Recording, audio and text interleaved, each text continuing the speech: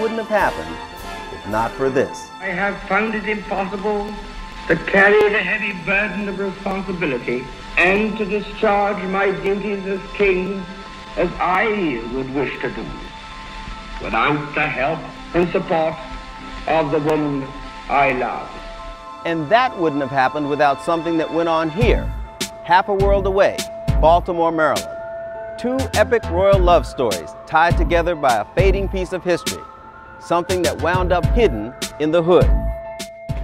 The problem in 1936, when the King wanted to marry Mrs. Simpson, was the fact that he was head of the Church of England, which did not recognize the remarriage of divorced people. And he was aware that at the coronation, he would take the coronation oath, which would have effectively prevented him from marrying Mrs. Simpson, because he would have to swear at the coronation service to uphold the traditions of the Church of England, which, as I say, forbade the remarriage of divorced persons. The fact is, Mrs. Simpson wasn't unsuitable because she was American. She was unsuitable because she had two husbands living. And that's what the British government wouldn't accept. And it's also what the colonial governments wouldn't accept, i.e. the governments of Canada, India, Australia, and New Zealand, and the various other countries of the empire, all of whom had to be consulted. Phil, here we are right next to Wallace Warfield's home practically, and you've erected this wonderful museum in her honor. But what frustrates you about most Baltimoreans and people in general who know or don't know about the Duchess of Windsor? They don't have a clue. King Edward VIII gave up the throne to marry this woman. It was amazing that it was huge news then. It was an enormous news. It was in the papers all the time. Afterwards, you know, they were constantly in the papers. She was the best dressed woman in the world. They were fashion icons. They went everywhere. They knew all the famous people in the world. They led fascinating lives. But yet, people in Baltimore don't have any clue who she was. They just don't know. It's just amazing. Alexandra, other than making the King of England give up his throne for her, what was Wallis, the Duchess of Windsor, also known for? Well, she was certainly known as a fashion icon of the 20th century, and I think it was justified. She had a very specific style. She patronized some of the top designers of the day. This example is known as the monkey dress, and this was a dress that she probably wore once. It was designed by Givenchy just for her, and it's made of a silk organza, and then embroidered, all hand embroidered with a monkey band. So each of the monkeys is playing a different instrument, and this is a play on the German porcelain monkey bands, which I suspect that she had seen, either owned by the Duke or in one of the houses she was in, and custom made for her. There is no other monkey dress. It came to us through one of her friends and relatives outside of Baltimore and delivered right to the museum. So we also have a wonderful photograph of her wearing it, done by a Baltimore photographer. So there's a great Baltimore connection to this dress as well. How do you feel about the fact that most people in this neighborhood, let alone the city, most people don't even know who she was? Well, they don't even know who she was or even where she lived. But then again, I hear stories that she lived everywhere, all over the place. That's just not true. There were very specific places where she lived. And 212 Biddle was one of those places, which is 3 doors away. The only reason we had this museum was to enhance the house to raise money for charity. And I would say most of the people on this street, with the exception of a couple of renters that I don't know, they know. They know where she lived and they know all about her. Well, it sounds like he also gave up his fortune for her as well with all these beautiful designer dresses. I think he was very supportive of her fashionista tendencies because he himself had a great interest in costume. And I think they probably made an effort to coordinate some of their attire when they had public appearances, because you can see that in the photos. And he paid just as much attention to his clothing as she paid to hers. In fact, in the collection we have designs by Cristian where they would be done uniquely for her, and this is the height of couture, where she would get various swatches and she could decide exactly how she wanted the dresses made. So it must have been really lovely to wear only couture clothing for your entire life. I feel so shabby here. Well, she was really petite. I Yes. mean, look at this waist size. What is this, like 20 some inches? This is about 25 inches, so much smaller than the average woman today. She was a very religious dieter. That's how he could afford these dresses. Low grocery bill. And would she have worn this at a cocktail party or entertaining or? Probably a somewhat formal event. I mean, this is a fairly formal gown, and she wore it with an enormous pile of aquamarines around her neck. So it was quite formal. This dress by Cristian is much more typical of what she would have worn just in her everyday about town clothing, and yet still made just for her.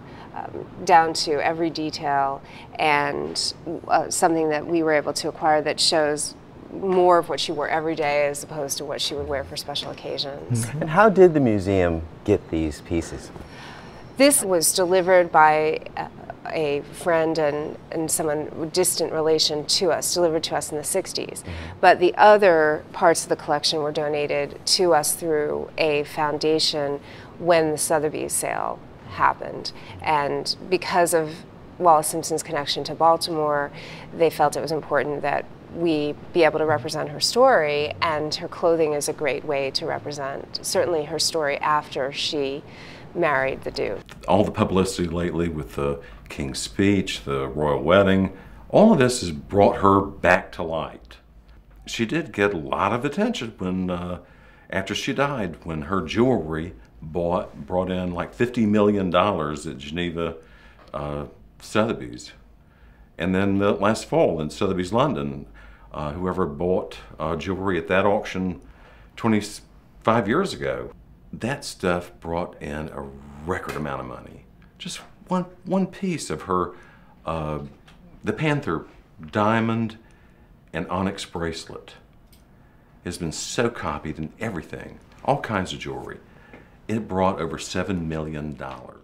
Do you have shows or displays about her on and off? Or? We have had an exhibit about her that featured her fashion and incorporated loans from other collections as well. It was a sizable exhibit. We've just done an event with a British author who's written a book about her where we brought some of her clothing out for the public to see. Every possible slur has been attached to her name, including a general impression, I think, that the British public would have had in 1936 and probably even to this day, that she was virtually a prostitute from the corner of the block, as it's known in Baltimore, or, you know, like the street corner, however you like to put it. This, of course, was absolutely untrue, and she and Mrs. Merriman, her aunt, were very upset about it at the time, the kind of description of the family, because the Warfields could trace their ancestry right back to England. In fact, they come from Warfield in Berkshire, not terribly far away from Windsor. They were a very early founding family, and they went over and they were empire builders. Her family, you can trace back to founder Knights of the Garter, the Earl of Devon, back to Edward I and the Plantagenets, and really as far as you like. Now, the Edward VIII did descend from them too, of course, but it's very interesting to find her descending from them through the Wyatts and various other links. I mean, a lot of people did, a lot of people do, but she certainly did. And it's great fun to find her descended from the second Earl of Devon, because he was a founder Knight of the Garter created by Edward III, with a stall in St George's Chapel, where, as I say, she attended the funeral of her husband, and then later her own funeral was held. She was definitely born a Warfield, into the Warfield clan in Baltimore, but once her father died, her financial circumstances changed significantly, and I think that she always sort of regretted that and wanted a different storyline. Looking at who Mrs. Simpson was as a person marrying into the royal family, marrying a royal duke, Alistair Forbes certainly thought that her ancestry was probably rather better than that of the young Duchess of Kent and the young Duchess of Gloucester, two royal duchesses who married in the 60s and 70s into the family, and probably also of a higher class, if you like, than the Jeromes, who produced Lady Randolph Churchill, the Kellys, who produced Princess Grace of Monaco, and the Bouviers, who produced Jackie Kennedy. I think it would be fair to say that the Warfields were a better respected family than any of those three, which doesn't mean that they weren't respected too, but certainly she was from a better family. Well, Baltimore's Mount Vernon is definitely the Mayfair. It's the place of the wonderful hotels, the lavish homes. In 1914, it would have been a street of theaters, fine residences. At the north end of the neighborhood, a train station. At the south end, the lovely squares, the monument to George Washington, its wonderful surround designed by Robert Mills, the homes of the grandees of the city, all right there. Well, Mount Vernon Square at the time was the heart of Baltimore wealth. Anyone who was anyone of the day, moneyed or political presence, lived in and around Mount Vernon Square. The industrial city is far away.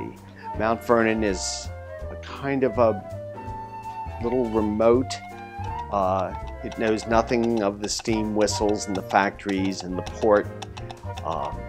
Very quiet. You would have just heard the clip-clop of horses in the street on the paving stones.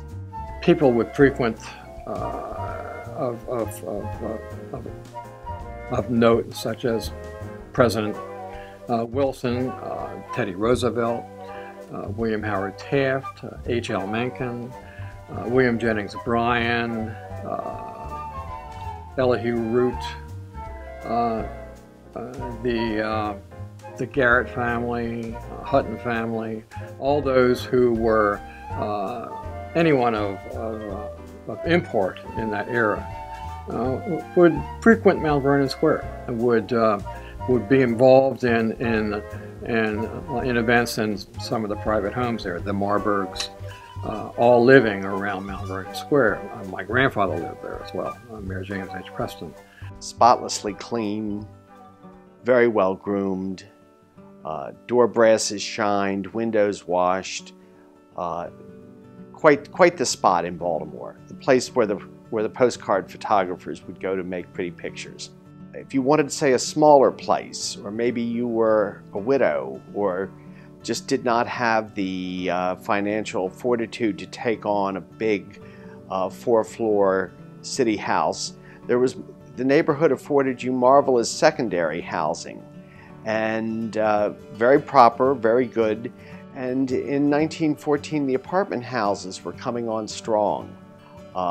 Maybe we borrowed the apartment from the French, I've heard that.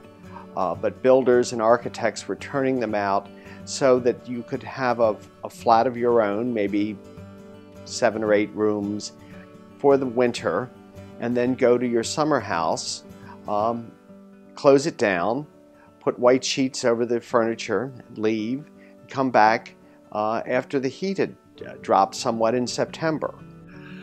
People who had some economic provenance would have homes on Mount Vernon Square, either on Monument or Charles Street or in the immediate area. The Garrett family, the Hutton family, my grandfather, Mayor Preston. I don't think there were any ex-presidents that lived there, but certainly people of wealth had homes in that area, more so than any other part of Baltimore City. Biddle Street, Preston, the northern streets of the neighborhood were quite good socially. The houses just were not quite as big as those facing the Washington Monument on the square or along St. Paul and Charles. So Tom, here we are on the 200th block of East Biddle Street, the home of Wallace Warfield, a little girl who grew up to become the infamous Mrs. Simpson, the very woman a king gave up his throne for. Can you believe it?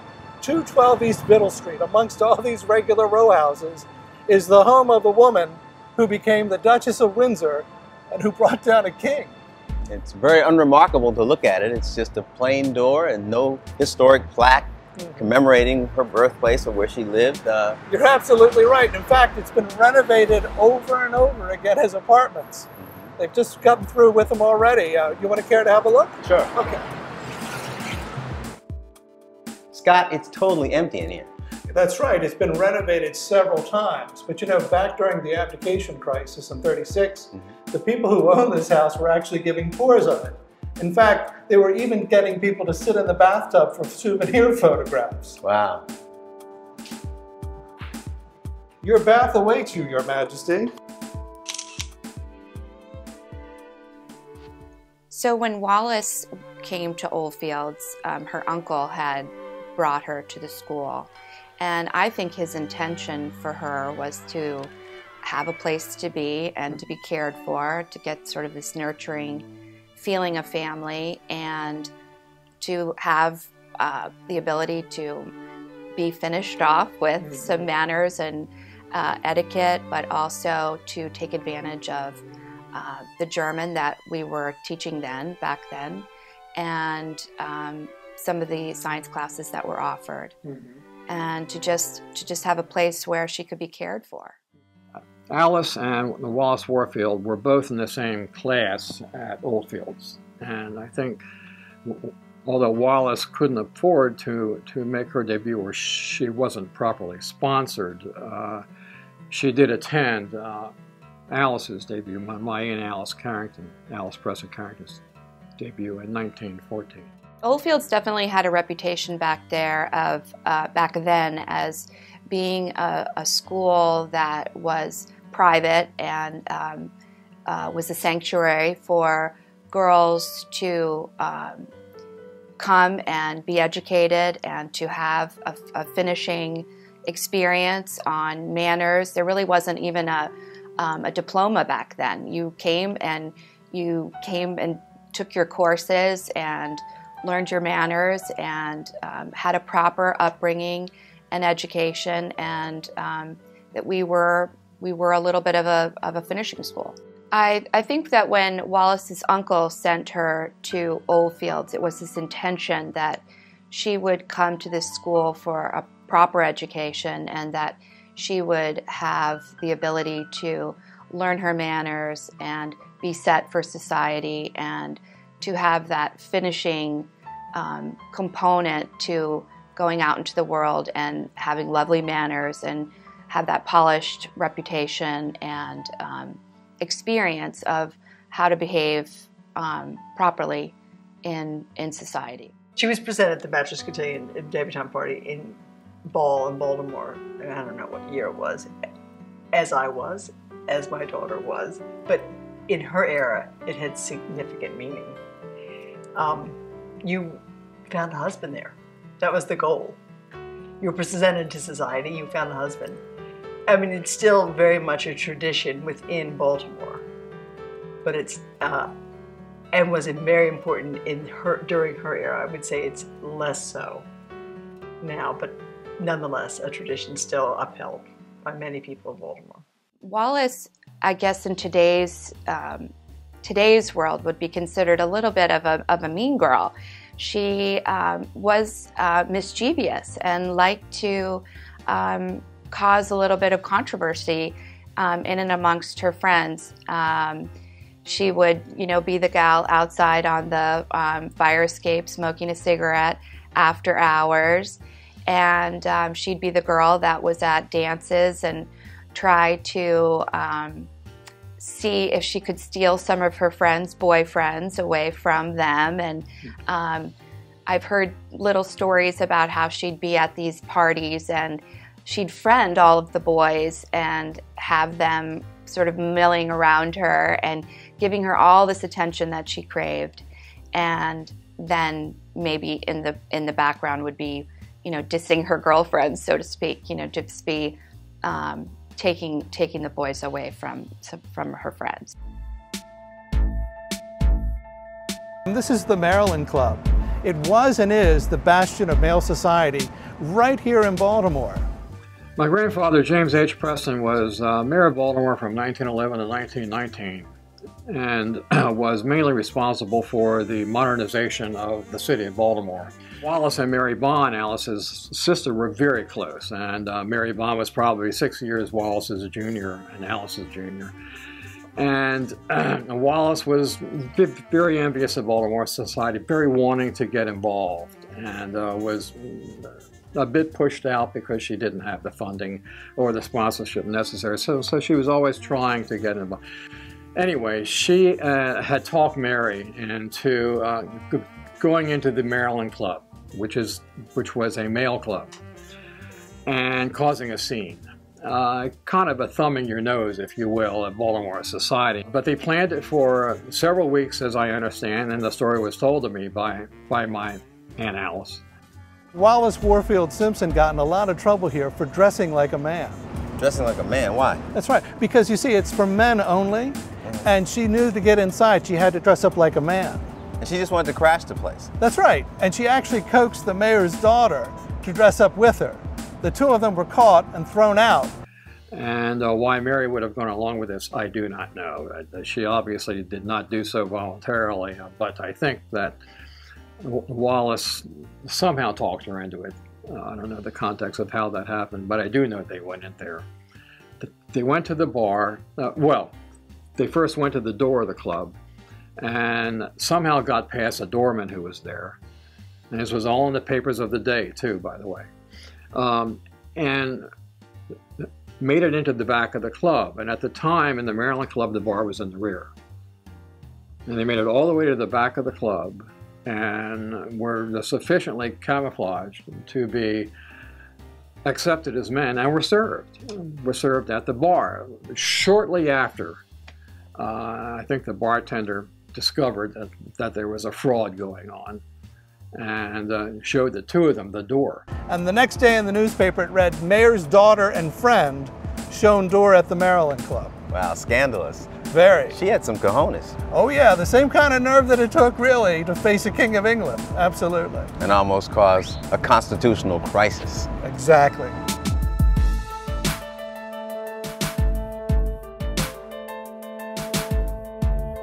Baltimore is a town where we admire bloodlines, and certainly in the early 20th century, the social column of the Sun and the Old News and American was read as intensely as the news columns. And of course, the following day, I think this happened on a Saturday, but it might have been on a Sunday or Monday, in on the headline of the Baltimore News American for that day said, "Mayor's daughter and friend shown door at the Maryland Club."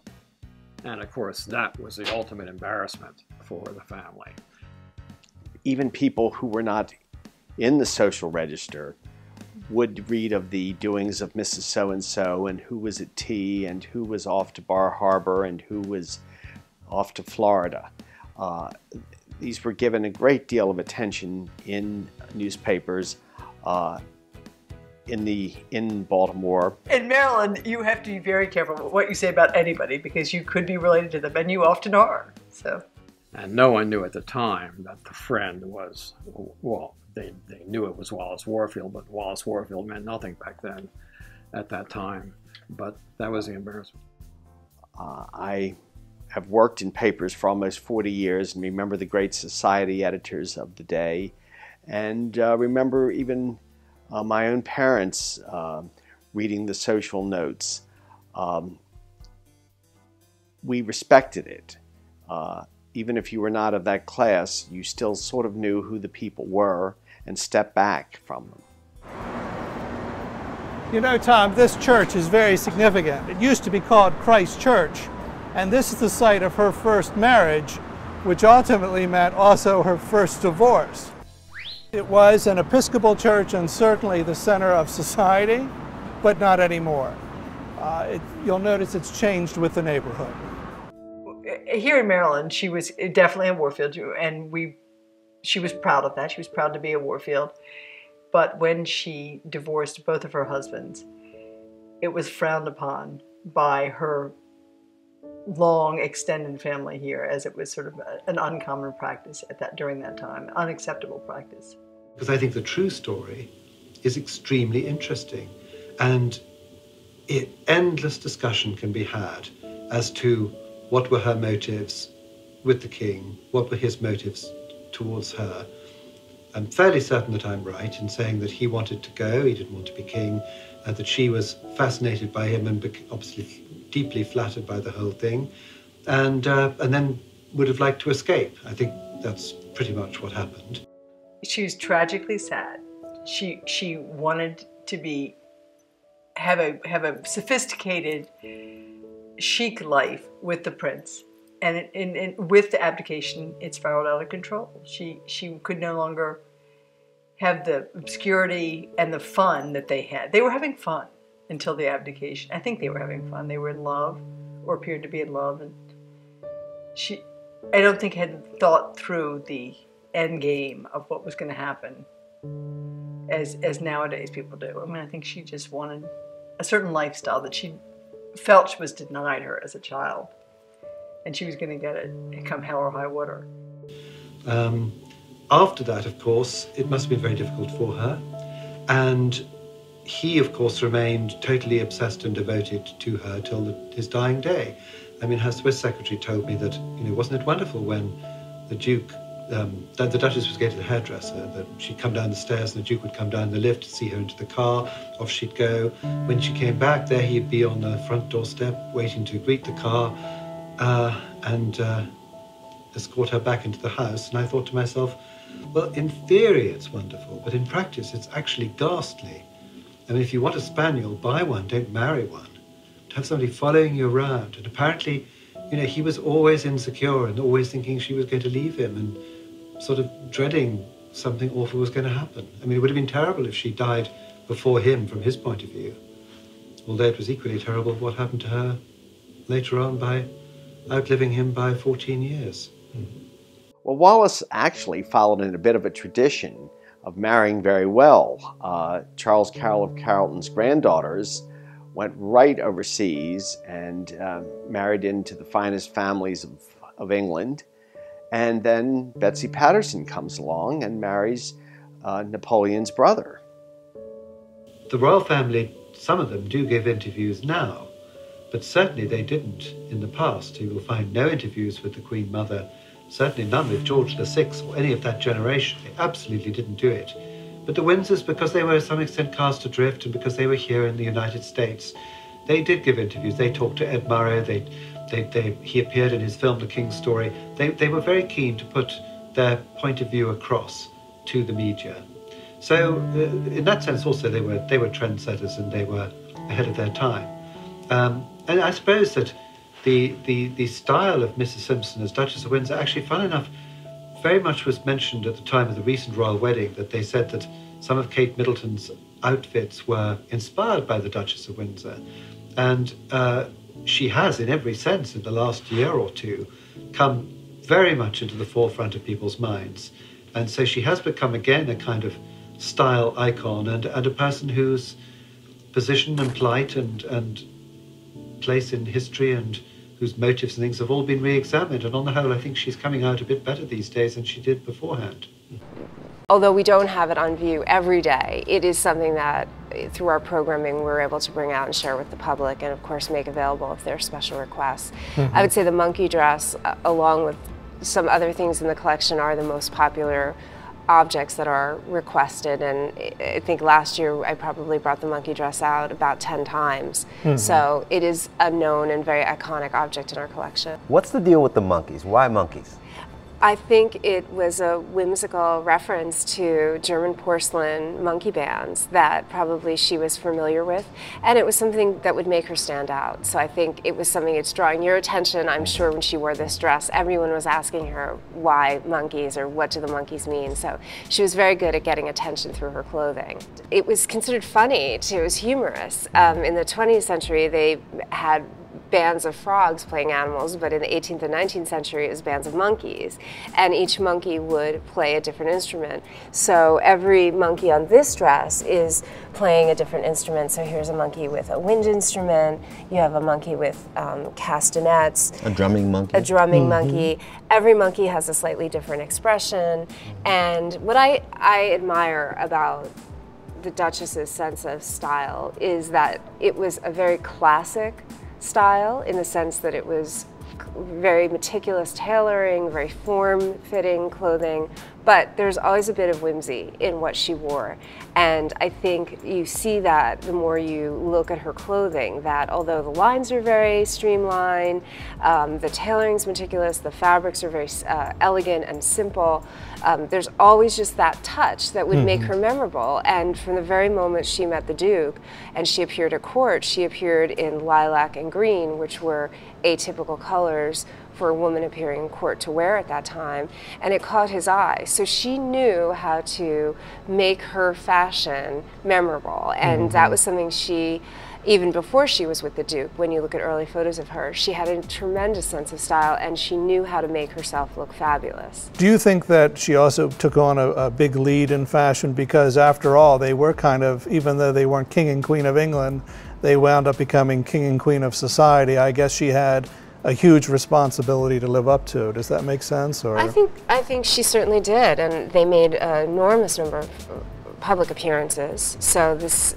was not a private life. This was not a life where you could wear whatever you wanted. This is a life where people are recording what you wear, people are looking at you. I think she was under probably even greater scrutiny because she wasn't a royal by definition, and she had always paid great attention to every detail of her appearance. Her hairstyles were designed. She would get sketches of her hairstyles before they were done. But the Duke was the same way. So she dressed like royalty. So do you think that she may have actually been in competition with her in-laws? Oh, I think she was probably much more stylish than any of the royals. She was ahead of them. Yes. She was ahead of them, but she also had the freedom to patronize the designers she wanted to patronize. Did clothing manufacturers copy this dress?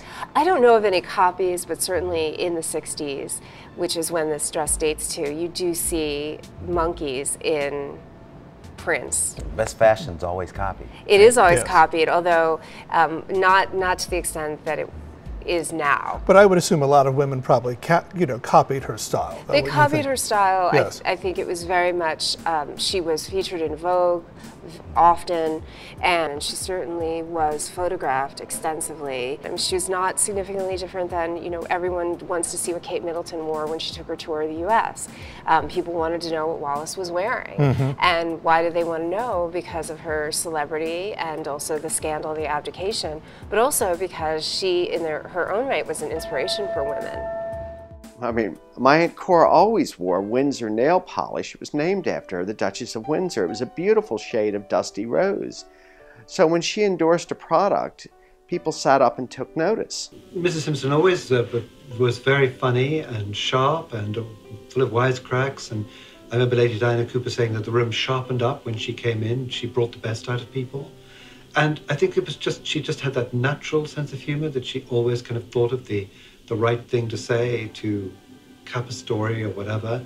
The famous lines, of course, about you can never be too rich or too thin is well known.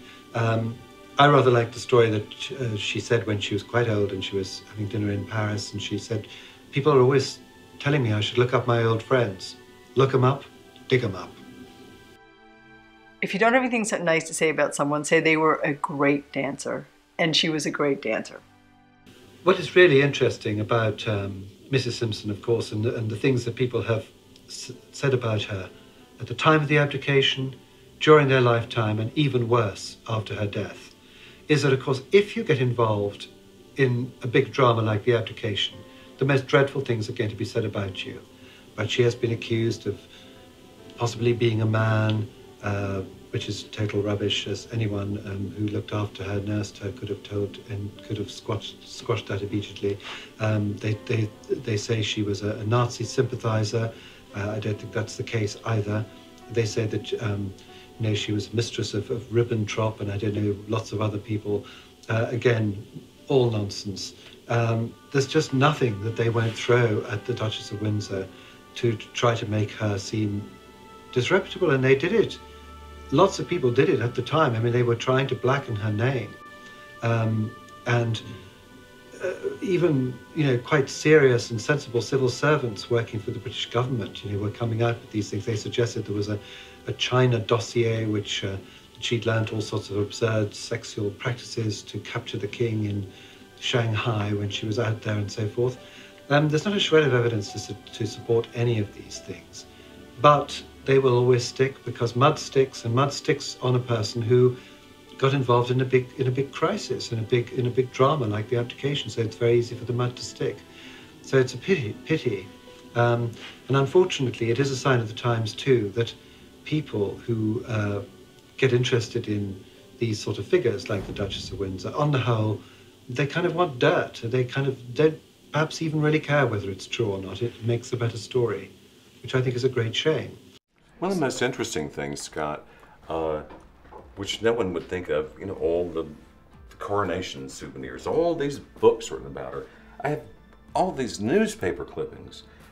One thing is the CD of the FBI files on the Duke and Duchess. Oh my gosh, isn't that amazing? Wow. And if you look at it, their accusation of being Nazi sympathizers. In this, there are 4 letters written to J. Edgar Hoover, and they're handwritten. 2 are anonymous. 2 have return addresses. What you never hear about the letters is that they look like they were written by someone that's just neurotic. And their misspellings, the grammar's terrible. It is obviously by some idiot who wrote in these letters to J. Edgar Hoover accusing her and him of being Nazi spies, and they should be arrested. I wonder if they kept them on file for the protection of the Duke and Duchess of Windsor in case anything happened to them when they visited the country. Makes you wonder. J. Edgar Hoover had a reply for the 2 letters with return addresses. In effect, they said, "Thank you for your letter." There was no follow-up on anything. It was just, the only other thing in the file is the fact that for the security of the Bahamas during World War II, as King Edward VIII became Duke of Windsor, and his brother George VI put him in charge of the Bahamas as a Governor General. He was granted by the FBI a tour of Quantico. As the governor of the Bahamas. Yes. Right.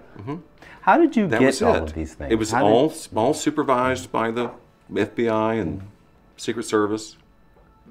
How did I get all this stuff? Yeah, how did you acquire all this stuff? These are rare newspapers. I mean, those are authentic, actual newspapers. Yeah. Some of these I found at auction. Some of them were donations. But they're very, very interesting to read. All the stuff by the at that time. It's amazing. I mean, look at this one. Say, King determined to wed. Right? Is that, Yeah. King determined to wed Wally. King determined to wed Wally. And he did. He certainly did. The question should really be asked is, you know, what would have happened if she hadn't gone to France and if she'd stayed around and had managed to persuade him not to abdicate, which she might well have succeeded in doing. She always thought that he was a man who'd known to have had several mistresses and girlfriends in the past, and that her star would wane, and at a certain point she'd probably go back to nice dull Mr. Simpson with a few jewels to her credit. I think Mr. Simpson wasn't so convinced that that was likely to happen, but it's interesting to think that she never thought that it would go much further. Had he stayed as king, some people suggest that he might have got away with marrying her at a later date. I'm not so sure that he could have done on account of the coronation oath and various other things. I think that they put forward a pretty strong case against this marriage. But it might have been that if he had established himself as king for a few more years, perhaps quietly married her, as some other kings in history have done, particularly abroad, he might have got away with it. But this is one of the big ifs of history.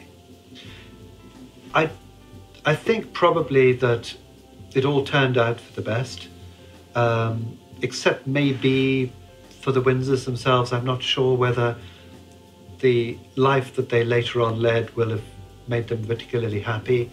I think that it's good advice to give any young people that if you have to make the choice between duty and happiness, choose duty, because it'll always make you much happier in the long run. And they did the opposite. She commanded a respect similar, I think she was perhaps supplanted by Jacqueline Kennedy, but she, nothing was said against her. Her appearance at a party ensured enormous attendance.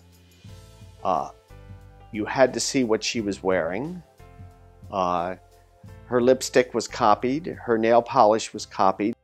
I was very lucky to go over to the Duke of Windsor's house in 1972, shortly before he died, to see his private secretary, and somehow got tangled up in this story and got fascinated by both of them. I was already very, very interested. I'd read their memoirs and so forth.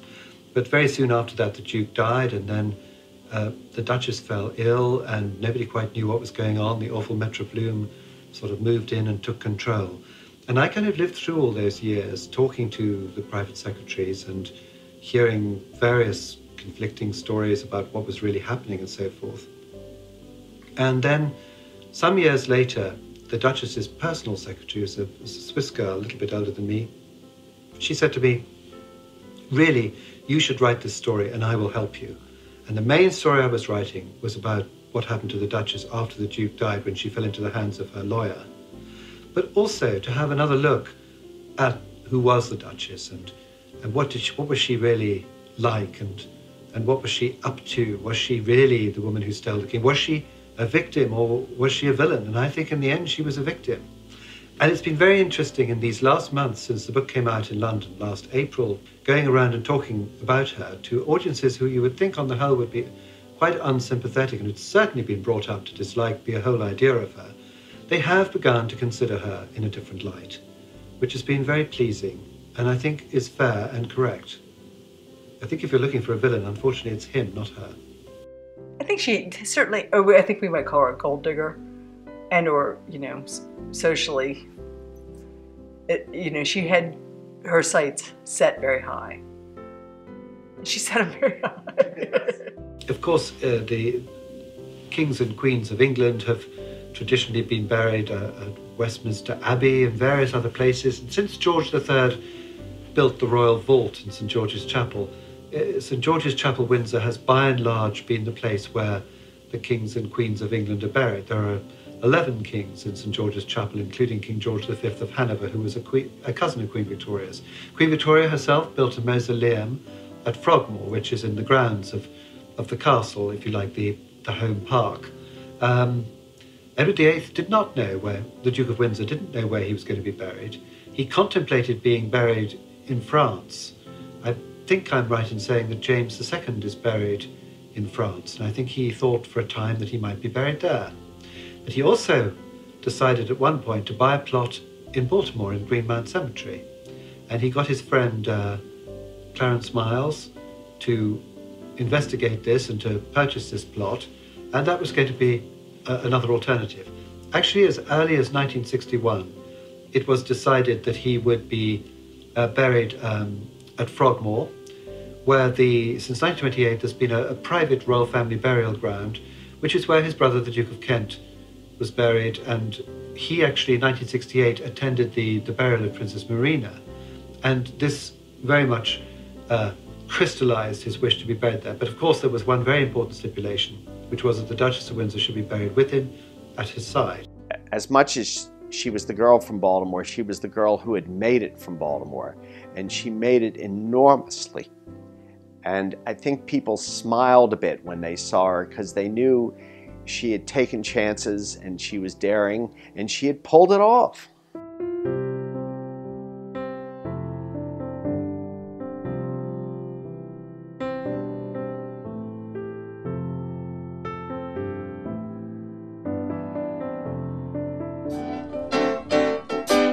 I've danced with a man who's danced with a girl who's danced with the Prince of Wales. It was simply grand, he said a talking man, and she said delightful.